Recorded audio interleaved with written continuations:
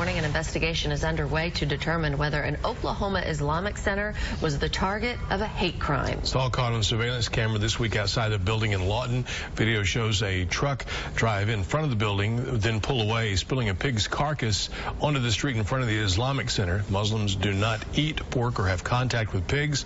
The carcass an insult to their faith. Police are trying to figure out who dumped it there and whether it was intentional. The Oklahoma chapter of the Council on American Islamic Relations called on the FBI to, quote, add its resources to the investigation of this case, and all those state and national public figures who promote and exploit the growing Islamophobia in our state and nation should speak out against the post-election wave of such incidents targeting American Muslims.